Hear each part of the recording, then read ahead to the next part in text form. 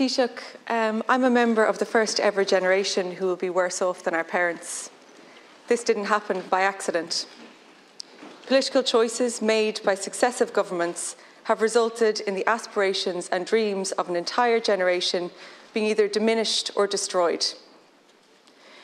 Nowhere is the political betrayal of young people more evident than in the housing disaster. Skyrocketing rents and exorbitant house prices have resulted in the collapse of home ownership rates. We are now at the bottom third of EU countries when it comes to home ownership.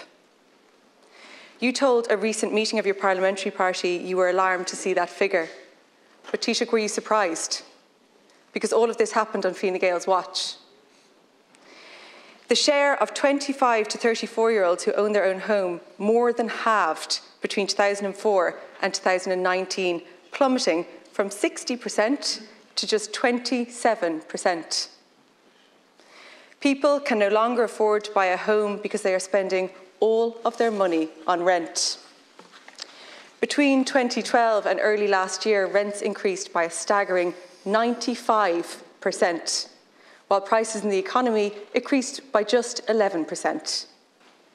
And rents are still increasing. There appears to be no upper limit. Taoiseach, the housing disaster isn't just about bricks and mortar. It's about young people whose adult lives are on hold because they can't afford to move out of their childhood bedrooms. It's about couples postponing having a family because they can't find affordable housing.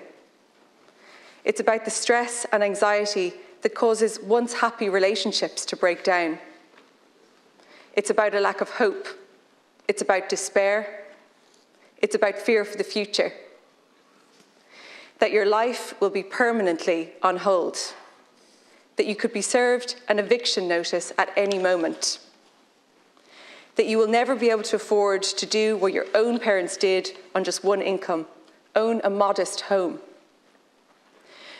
We know the housing disaster is a social catastrophe, and it is now threatening our economy too.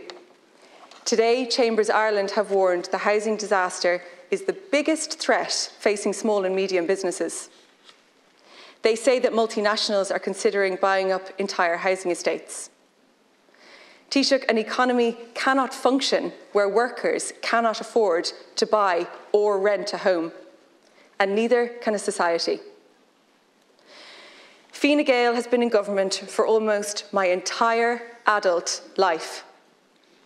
Your party first promised to address what was a housing crisis in 2014. 9 years later, it's an unprecedented housing disaster. Promises have been broken, targets have not been met, and lives are being ruined as a result. So, Taoiseach, can you please tell me, when will people on average incomes be able to afford to buy or rent a home, and how much longer do we have to wait for the government's plan to work? Taoiseach.